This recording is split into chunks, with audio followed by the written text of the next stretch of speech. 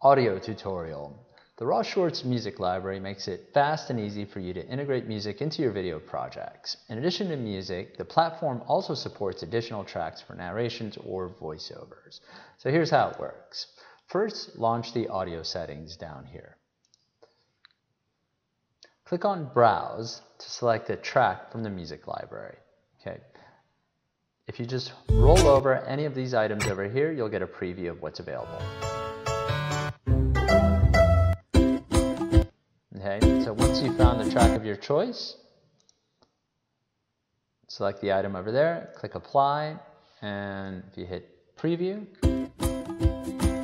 you'll see that the audio track has been added to your video. If you want to add voiceover, click on this item here, Browse. You'll be asked to upload your MP3 file. Click Apply, and then Preview. Introducing Drag and Drop. Okay, so you'll notice that the voiceover is not as loud as the music. So the next thing we need to do is adjust the volume control over here. We slide this slider a little further down and raise the slider for voice. Hit Apply. You'll see how those changes. Introducing Drag and Drop. Much better. Animated icons for